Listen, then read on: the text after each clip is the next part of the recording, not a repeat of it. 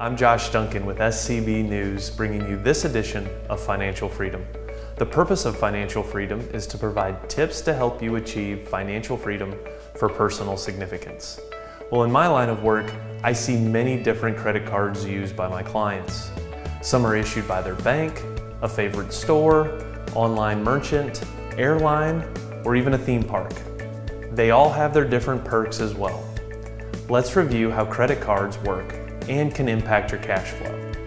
As a financial planner, I am not a general fan of debt, but do realize there are situations where debt can be useful. For example, when buying a home. Not many folks are able to save up enough cash to pay for their home with a check. Credit cards, on the other hand, are a different animal. As we all know, credit cards are issued with a specified amount of credit the cardholder can use for spending. The amount of credit offered can be based on the issuer, income, and credit score.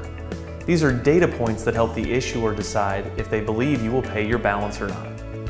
Here's how the card works. You make purchases with your card throughout the month.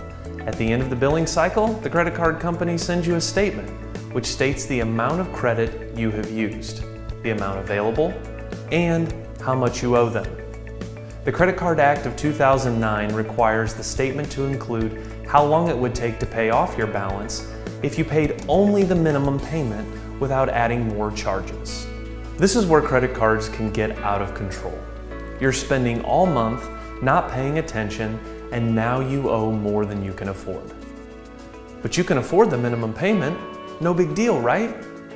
Wrong. Do you know what the interest rate is for your credit cards? It's probably between 12 and 25%. When you don't pay your balance off each month, you are paying more for everything you purchase on your card. This is how your cash flow can be negatively impacted by undisciplined credit card use. Cash flow is the amount of money being transferred into and out of your household. If you have more coming in than going out, you have positive cash flow. Less coming in than going out is negative cash flow. Credit card debt is arguably the most expensive debt one can have. You can compare the interest rates on your card to your mortgage or car loan. Paying this amount of interest will impact your other financial goals. For example, you now have less money to save for retirement or your child's education. There are some tools available to help manage spending when using credit cards. In these applications, you authorize a link to your credit card and any other financial account, and they aggregate your transactions within a day of a purchase. A few popular applications are Mint and You Need a Budget. This level of accountability will help you stay on top of your spending before the credit card statement arrives.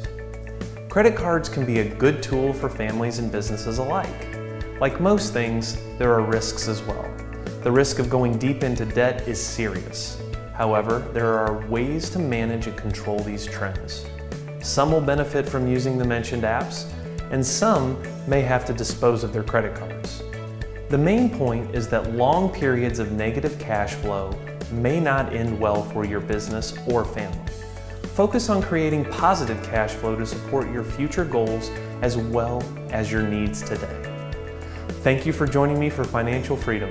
I'm Josh Duncan with F5 Financial Planning, helping you achieve financial freedom for personal significance. Please send topics you would like me to cover to info@scbtv.com or josh.duncan@f5fp.com. See you next time.